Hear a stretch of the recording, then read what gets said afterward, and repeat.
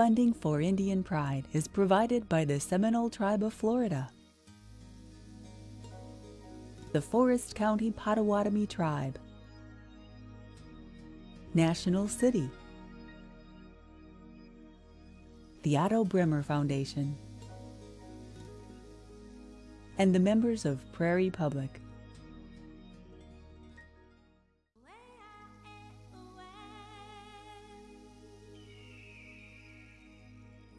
On this episode of Indian Pride, we will explore the topic of Indian advocacy, hear a story about why a duck waddles, and enjoy traditional performances from the East Coast to the West Coast.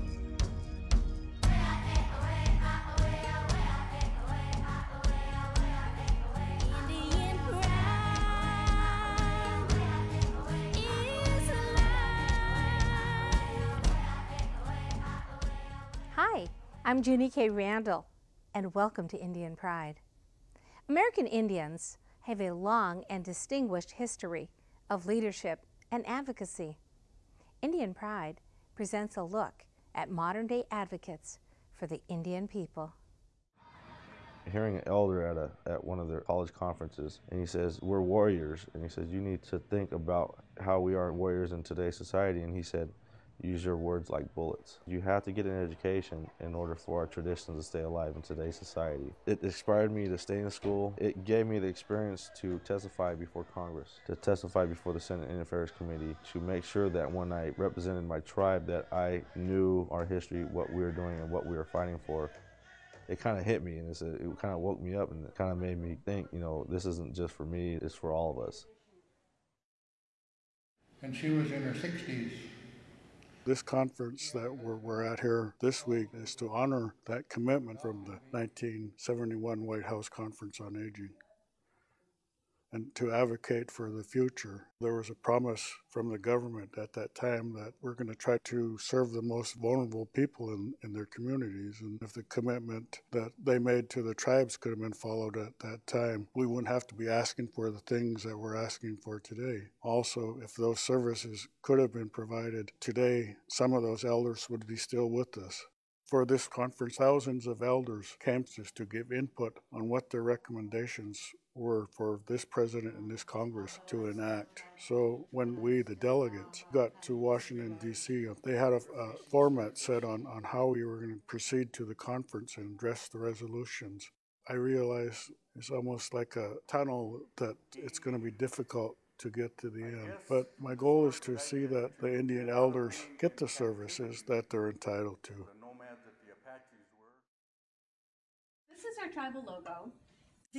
I think it's important for the Mohegan Tribe to represent themselves, and I think it's important for any Indian tribe to represent themselves because only we can tell our stories. It's important to tell our stories from our perspective, so we've always spoken for ourselves. In the 1900s, when we were trying to fight against our burial ground being made into a Masonic temple, it was our tribal leaders who went to the state and actually met with the governor to protest the fact that our burial ground was being dug up, our bones were being burned, our bones were being thrown into the river. Unfortunately, they were unable to do it, and the reason they were unable to do it was because they couldn't afford the $25 to pay the attorney that we needed to fight the cause. So again, if you look at even in the span of this century how far we've come, it's sad. When you think of all of the losses, every tribe has those stories. I've seen a lot of cohesion within the Indian communities, and I think as people have found their voice, I think things have changed. And what you find is that when you have a collective voice, you have more of a voice. I've always thought we should have a place in this country where we celebrate the leadership of American Indians over time, the George Washingtons and Thomas Jeffersons of Native Americans. There have been some remarkable Indian chieftains. The legacy they left behind were really quite remarkable leaders, and I think we should have a place in this country to celebrate Indian leadership and celebrate those who have been great leaders of the Indian nations over the history of this country.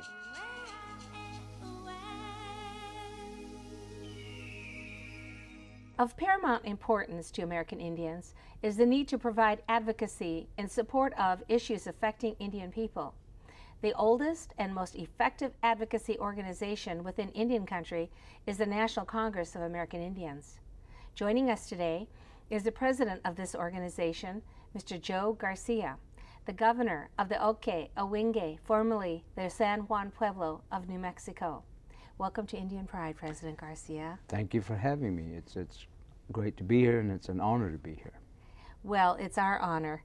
Let's get started and give us a little history lesson about the National Congress of American Indians, which is one of the best organizations in America. Okay, what prompted the National Congress of American Indians was partly the Dawes Act back in 1887, and then the Indian Reorganization Act in 1934, and a lot of efforts for changing the policies and guidelines and all of that for Indian country, and Indian country didn't feel very comfortable. So in 1944, a group of Indian people, well-educated Indian people, decided that maybe they need to start a consortium, and the end result of it was, after a couple of years of planning, was the National Congress of American Indians, with the first conference being held in Denver, 1944, and thus NCAI, the National Congress of American Indians, was established with its functions to protect the sovereignty of Indian country. When you go back and you look at those records, Joe, as the new president, and you look at the goals of the newly established NCAI organization, how humbling are they, and what was their mission back then? Well, the mission basically is still the same, to be the advocate group for changing policy, for protecting sovereignty, for providing any and all efforts that Indian country needs so that it becomes a safe environment for all of Indian country. And those mission and that mission is still the same, but NCAI has not always been a smooth organization, because in fact in the first year, 1945, it began to lose some of its what would you call momentum. At the onset, it was a great organization, I mean, just starting off, but politics and other things, other factors, as you know, may harm an organization. And so NCAI has seen its ups and downs since that time, and it's a stronger organization than it ever was from that point on. Back then when they started, of course, you know, a lot of Indian people that lived on reservations didn't have electricity, they didn't have running water, they were very isolated. It must have been very difficult for them to communicate their mission and try to get all the messages around Indian country so that they can be an advocate. So what kind of organization did they establish in terms of trying to be inclusive of all the Indian tribes? Did they, I know they have like a 12 region setup. In fact, the model that was used was the Bureau of Indian Affairs model for the different regions or areas, used to be called areas, that the BIA had established, and that sort of takes into consideration, for instance, the Southwest, Northwest, and the extra 9 regions. And in fact, the people that organized and established the NCAI were actually Bureau people, and so there was a flavor of Bureau. And from Indian country, it was almost a sense that, well, this is an organization established to help the Bureau, and that didn't fit too well in a lot of Indian country, because they felt that wasn't the proper forum. And so there were a number of issues. One issue was, is this organization for urban Indians, or those Indians that are well educated? Is this a group for, is this organization for tribal organizations, or tribal council people, tribal administrators, or what is it for? And so there was a whole lot of discussions about what is the intent of NCAI, but I think it finally became evident that it was not for councilmen, it was not for one group or another, it's not for one region, and thus came the model became a useful tool. And so we still have that organization, that model, as of today. President, would you like to share with us some of the early accomplishments of NCAI? Okay, a couple of things. One was the termination era of the United States, and that prompted again the organization to move forward and say, you know, we cannot have termination. We've got to fight that with all means and all causes, and so that kind of drove the efforts for the advocacy and for the support of the organization itself. But it also another big factor is human rights. And I think that civil rights, if you will, in this case, and civil rights was a major prompting cause or impetus for moving and continually moving forward with NCAI, because we also saw that a lot of Indian people were forgotten, and they were, you know, kind of being assimilated into the dominant society, and we sensed, or there was a sense of loss of culture, loss of language, loss of tradition. And that being the underlying principle upon which sovereignty is based, it's important to continue protecting that. And so those two incidents, or two occasions and two mindsets, if you will, was the driving force for continuing NCAI and to building it stronger than it was when it first started. So they've accomplished a lot of goals since 1944. I'm sure that they have a lot of history in terms of Self-Determination Act, and then moving forward. I know that you, as a new president, you are trying to establish some new goals, and can you share those with us? Yes, and in fact, one of the first things that needs to happen whenever a person comes into an organization is to, if you've not been involved, to at least know what the organization has done, its structure, its mission, its weaknesses, its strengths, and although NCAI had a lot of strengths, there were some areas that I think needed some refocusing. And part of that is there a lot of Indian organizations throughout this country, national Indian organizations, and I'll name a couple: the National Indian Education Association, the National Indian Court Judges Association, the National Indian Health Board, the National Indian Housing Authorities, and the list goes on. The National Indian Council of the Aging. That's right. And so, you know, if they're out doing and being advocates for Indian country, then there's a common ground that we all follow, and I think that commonality is we're all doing it for the survival of Indian country. And if we use that as sort of the engage ourselves and bring that strength, then we have a united cause. And I think that's really what we're doing now, is that we're building the collaborative efforts with all the Indian organizations throughout the country and creating partnerships, not just with the Indian organizations, but with other agencies like the state agencies, federal agencies, and I mean, it's just superb, and I feel that strength just gaining day by day. President, would you like to share some of your goals that you've established as the new president of NCAI? Well, economic development is a term that is probably a result of prerequisites that have to be in place, and those prerequisites are education, infrastructure, and then plans on what kind of economic development does an entity, in this case tribe, want to pursue. And so as a result of something that is kind of controversial in some cases, not controversial to me, and it's not controversial to Indian country, and that's called Indian gaming. And so Indian gaming is sort of the driving force for allowing Indian country to move forward with the economic development. Well, your passionate efforts in Indian advocacy are making an impact not only in Indian country, but across the nation. Thank you for joining us on Indian Pride and informing us about the history of National Congress of American Indians. Thank you so much for having me.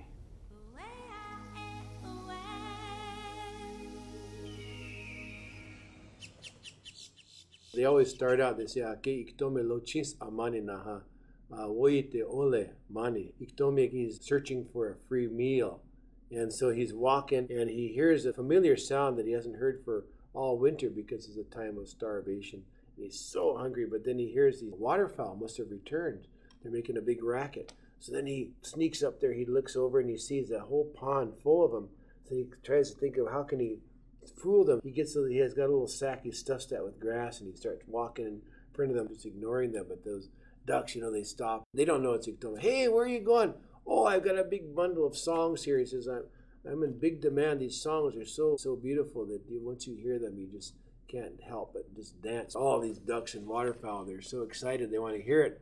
And they say, oh, we'll do anything just to hear your music. He said, okay, I guess I need a break, he said. But then there's a clearing there, and he says, well, just at sundown, everybody gather there, and I'll bring some of these songs out. And they say, okay. So then he runs out, and he starts cutting all his wood, because he's going to fix up a big meal for himself. He's planning ahead. He's going to roast some of them underground and some on top. But anyway, the appointed hour comes, and all those waterfowl, ducks, and everybody, they're all gathered there. And so Iktomi says he has got special instructions, and you have to follow the rules. You can't violate the rules. And if you forget the rules, it's in the words, he says. In the words of the song, it says, Ishtogamus wachipo. Ishtogamus means the eyes shut.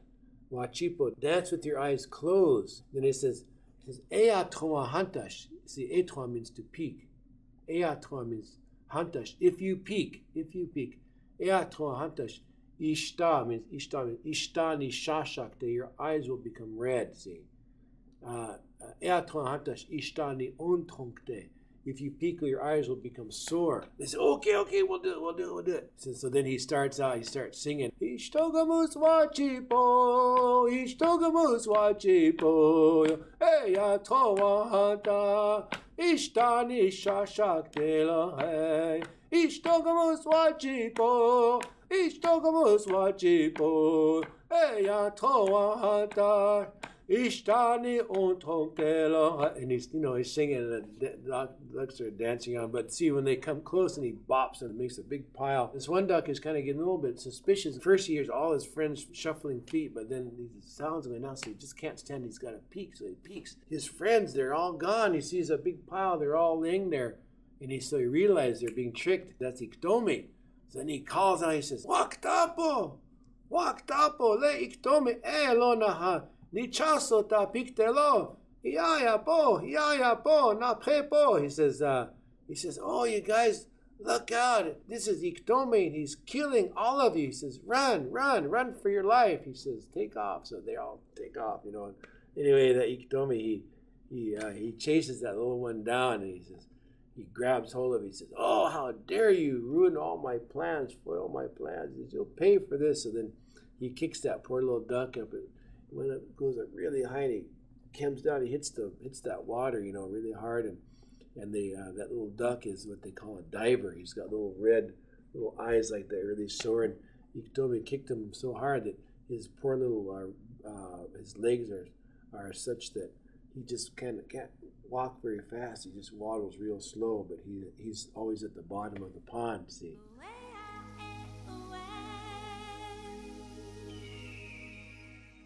Our cultural performers today come from two tribes, one from the east and one from the west. The beautiful voice of Viola Brooks graces our program by singing in her native language. Viola is a very proud member of the Hoopa Valley Tribe of California.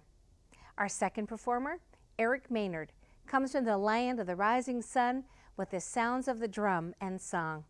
Eric is an enrolled member of the Mohegan Tribe in Connecticut. In our songs and in our ceremonies, we use what nature provided us, which are things like this hazel stick. And this stick keeps rhythm to accompany our songs. Also, we have our necklaces. Each necklace helps us sing and has its own song. And so the necklaces and the rhythm, these sticks help us sing our songs in our ceremony. And no, and no, and no, and no, oh, and no, and no, oh, and no, oh, and no, and no, and no, oh, and no, and no, and no, oh, and no, and no, and no, oh, and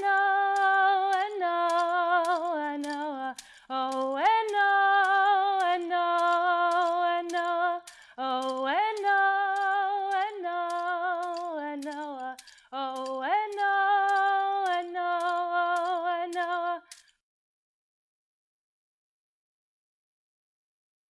Heno, heno, hey ya, heno, heno, hey ya, heno, heno, hey ya, heno, heno, hey ya, heno, heno, hey ya, heno, hey ya, heno, heno, hey ya, heno, heno, hey ya, heno, heno, hey ya, heno, heno, hey ya, heno, heno, hey ya, henna, hey ya, oh, henna, hey ya, henna, henna, hey ya, henna, henna, hey ya, henna, henna, hey ya, henna, henna, hey ya, henna, hey ya, oh, henna, hey ya, henna, henna, hey ya, henna, henna, hey ya, henna, henna, hey ya, henna, henna, hey ya, henna, hey ya.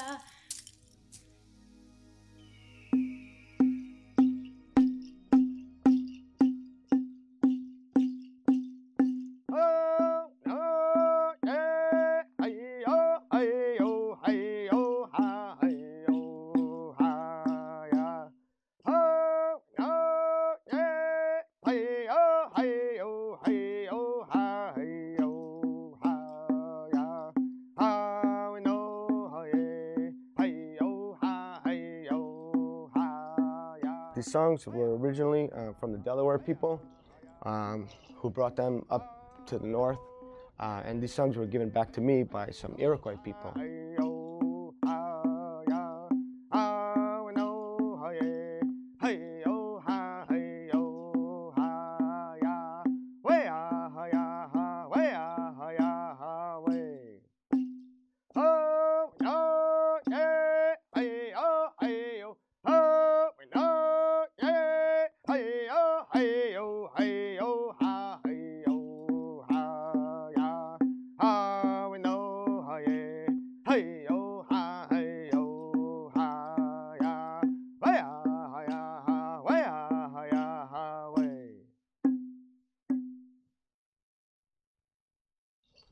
My favorite dance, my favorite song is the duck dance. The duck dance is a traditional dance about hunting, and it involves men who, of course, are the hunters and ladies who are the ducks. Generally, the men will make quacking noises during the song.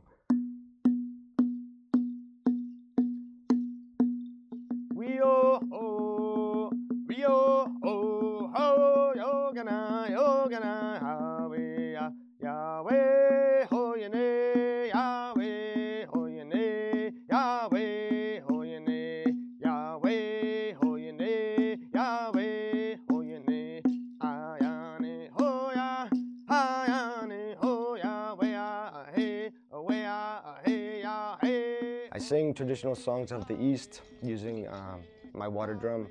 Most of the songs that I sing have dances that accompany them. Now, usually there's someone who plays the rattle. I mean, it sounds more nice. It takes more than one to sing these songs.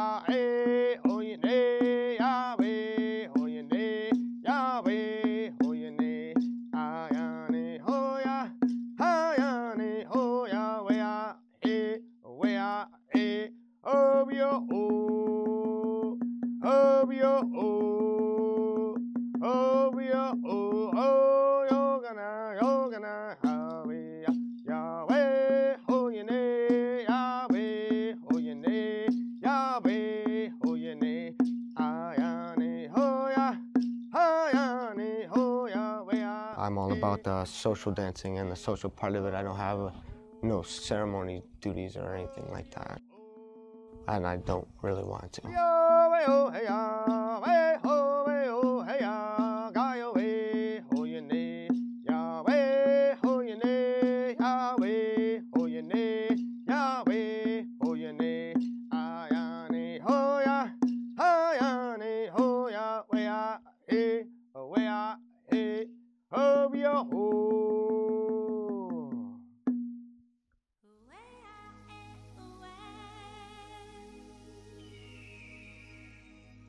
I'd like to thank all of our special guests for sharing their gifts and talents. We invite you to join us next time as we present another great showcase of Indian pride. Whenever you get a chance, do something kind for a child. Bye-bye for now.